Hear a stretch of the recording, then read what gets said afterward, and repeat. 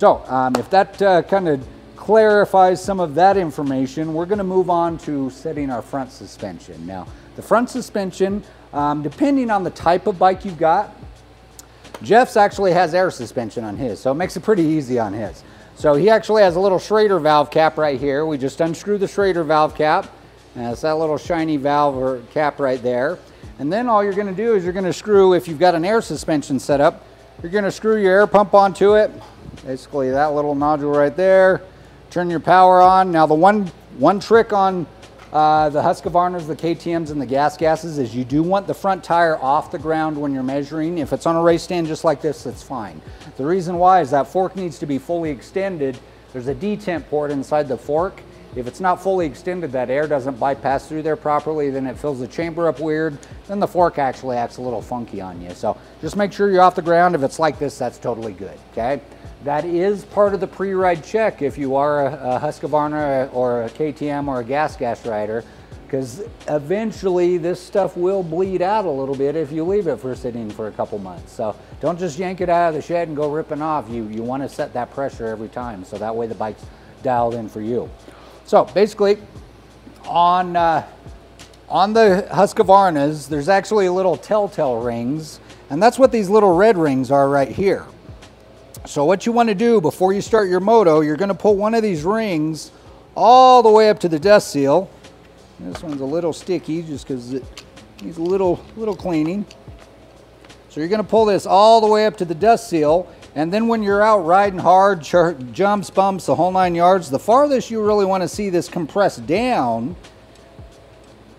is roughly about an inch and a quarter off the base of the fork. If you're crushing through that and you're not at your maximum air pressure, add a little more air pressure. If you're finding you're riding hard and that ring is kind of hanging up here, then that means you need to take a little air pressure out. Now, if you don't have a bike with this type of setup, you can use a zip tie. That's actually an old road race trick that we used to do. We just put a zip tie, a light snug on there, and that way it'll still slide up and down.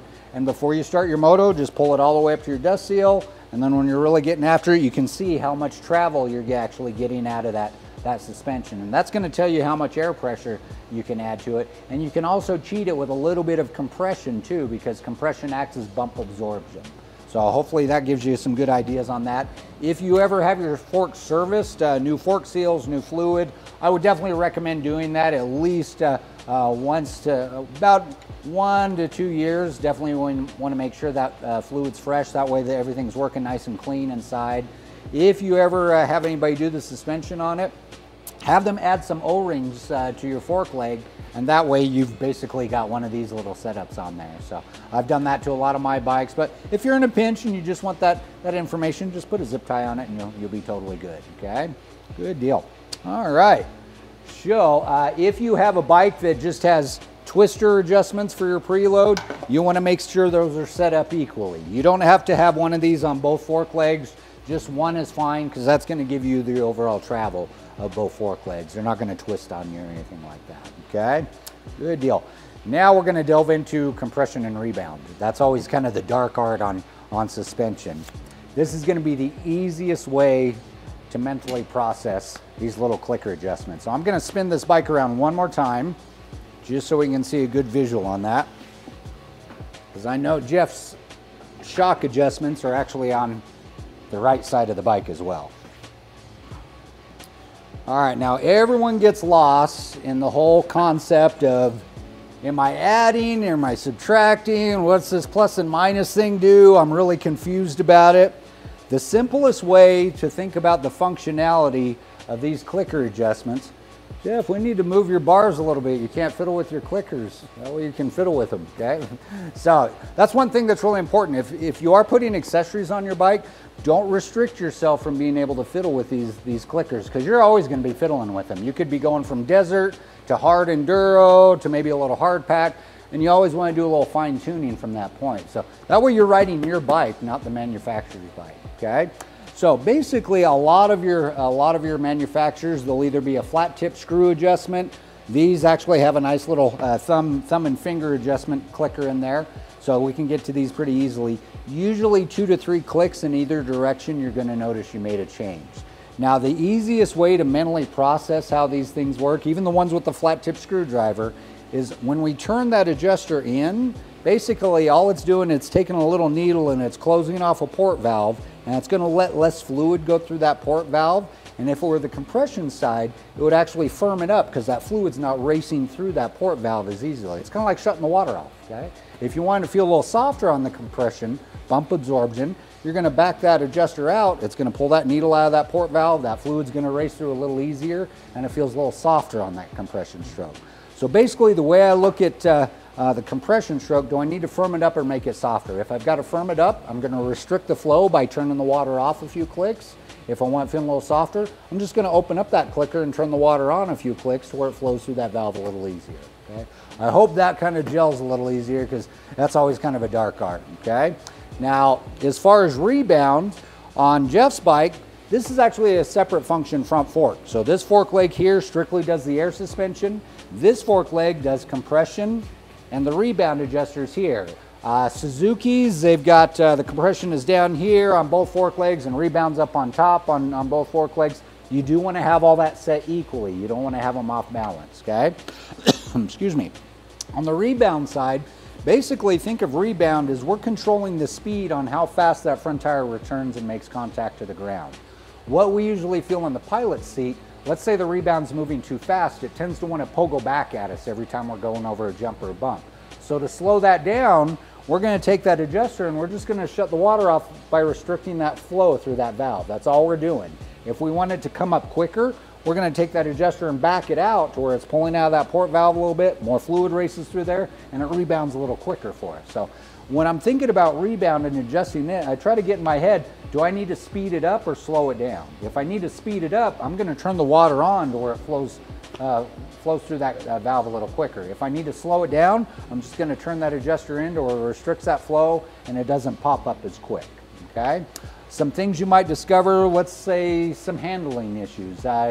You find your bike is pushing really easy in the turns. That means your rebound's probably moving too fast and you need to slow it down by turning the water off a little bit, a couple clicks. If it feels a little lazy on coming up to full height, click that clicker out a few clicks and see how that feels. So I've experienced it before, where I hit something that's hard, you know, on a little rock or something like that. It just like bounces it up like it's gonna do a wheelie. That means your rebound's moving too fast. Gotcha. Yeah, it's too fast. It's just you've got it ported open too much. The water is on too much, and it's just gonna boink at you too quick. Okay. I see. So if you need to slow that down, basically you take that clicker and you close it off a few clicks just to restrict that flow going through that valve. The reason I use faucet analogies is people are like, oh, do I add rebound? Do I subtract rebound? People are telling me more, less. If you just look at it operating like a faucet, you're either restricting the flow going through that valve or opening up the flow going through that valve, okay? Opening up will speed up the rebound. Restricting the flow will slow it down. The compression side, if it feels a little too harsh on that bump absorption, that means that flow is restricted a little too much and you need to soften it up by opening up that faucet a little bit, okay?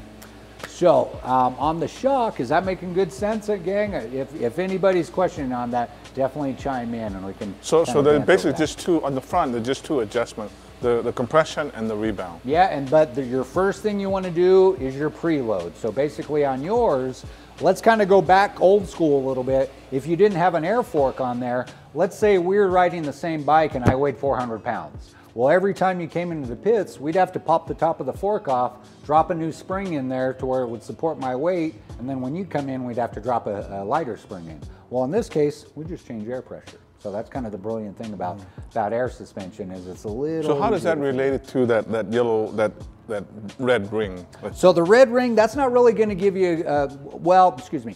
So that red ring is basically keeping the bike suspended properly. If it's not suspended properly, it's always going to be compressing too far down. So what do you use to adjust that? Is it are you adjusting the preload or are you adjusting?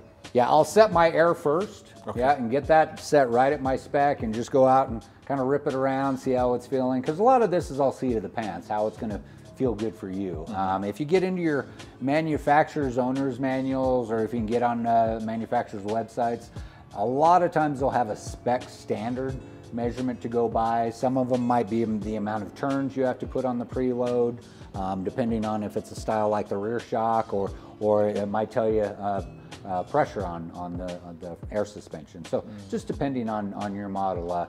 Like my supermoto bike, I'm a pretty light guy, so I actually set my suspension up kind of what they would consider the standard setting. But if I gained a little weight over the winter time, I guess I'd probably have to set it up a little heavier on that setting. So there's 3 different adjustments. Yes, yeah, 3 different adjustments. So the preload or your sag is going to elevate the bike properly to where it's suspended properly, and then your compression and rebound are going to react on how that suspension is working for you, either returning slow or fast, or the compression bump absorption, how it's absorbing that bump. So let's say if you were doing some maybe heavy enduro, you probably want that compression maybe just a little lighter, and you want to maybe slow down the rebound a little bit, because if the rebound's moving too fast, it's just going to really bounce back at you every time you on the whoops and stuff like that. Whoops, or in enduro situations, you'd be more looking over logs, rocks, that type of thing. So if you're finding you're kind of glancing and skipping off a lot of those things, your compression might be a little too heavy and your rebound might be a little too fast. So those are kind of some things I look for. So what I do when I'm out tuning my suspension is I'll take a notepad, I'm gonna write down my base settings for my suspension, because we've all done it. You start turning knobs and clickers, you're like, I don't even know what I did on this thing. So if you can write down your base settings, and I really encourage this, then when you go out, you can flip around, you can turn stuff, you can change it, experiment with it. If you ever get lost, you can go right back to square one on it, okay? You mentioned, you used the term base setting. How do you establish that base setting? So base setting is going to be a factory setting right from the factory. So depending on which model. How do you know that though? So easiest way to do that, unfortunately this one's a little compressed in here, you might want to change that. So easiest way to do on your, let's say on your rebound, most suspension, the way you want to check your suspension is you want to turn it all the way in to where that needle seats. And you don't want to crank it in there, because that's either an aluminum needle or a brass needle. So you're just going to turn it all the way into where it seats, and then you're going to count the clicks or the turns out, okay? I believe on your bike, I think it's like 23 clicks out for standard on the compression. So all you do is you set it, and then you start counting your clicks on the way out and see where that's at. So what I usually do on that setting, same on your rebound, or if you've got flat tip screw adjusters, you're just going to turn that in to where you feel it seat. And remember, don't bind it, just okay, that's the stopping point, and you're just going to count your clicks or your rotations all the way out and go from there, okay? When I'm riding enduro on my bike, I've kind of modified my bike a little bit to where I can race it in supermoto, and I can also take it and do hard enduro. So I've got 2 sets of wheels for it. So out on the racetrack, I need things a little more taut to where they're not bouncing around for me as much. But when I go, say, one of our local spots is AF Canyon, some cool enduro riding up there, there's a lot more obstacles to deflect off and go around. So I don't want that suspension set up as taunt, because every time I go over an obstacle, it'll just deflect me and it could shoot me off a trail, off the side of the mountain, or something like that. So I've got it dialed in where it's like, okay, when I know I'm on the track, I'm 10 clicks out here. When I'm up and going up AF Canyon, I'm like 15 to 20 clicks out on my compression. So depending on how you want that set up. So I really encourage people to fiddle with their suspension. Make it your bike is the big thing right there. Don't ride the manufacturer's bike. But if you ever have any questions, there's a lot of good resources out there. You can give us a shout at the Edge Power Sports, or you can there's a ton of stuff that's information out there as well. Yeah, for sure. Yeah, you could actually give us a shout anytime you want. Just so a lot of people don't realize this, but there's only 3 WP service centers in the United States. Takes a lot of work to get to that point. We actually have to go to a lot of training. There's a lot of money invested involved in it. All of the lead technicians here, we're all WP certified, and we're one of the only, like I said, there's only 3 in the United States, and we're the only one in the Western hemisphere right here. So if you're ever curious, you could even send your suspension in. We could dial it in for you. The cool part about it is we have all the secret settings that no one else has. If you have WP suspension and someone else is working on your suspension and they tell you, oh yeah, I got the magic setting and all that, I'll tell you this, they're selling you snake oil. All they're doing is looking up on a spec sheet, mainly off of Race Tech, and they're just giving you the valve settings there, and okay, cool, I gave you the super secret sauce. Where they're just pulling information off of the internet, where we've actually, if you wanted Barsh's suspension setup on here, we could put that in here for you. So yeah, we could definitely do some cool stuff that no one actually has that access to. There are also drop-in A kits. I believe for your bike it'd be roughly about $1,400 for new cartridges and a new rear shock for it. Or I think it's right around, I want to say close to $6, and that gives you a full front fork assembly, a full rear shock assembly, and you've got pro suspension. It's honestly, looking at the A-kit assembly, it's the Rolex of the suspension. It's beautiful suspension.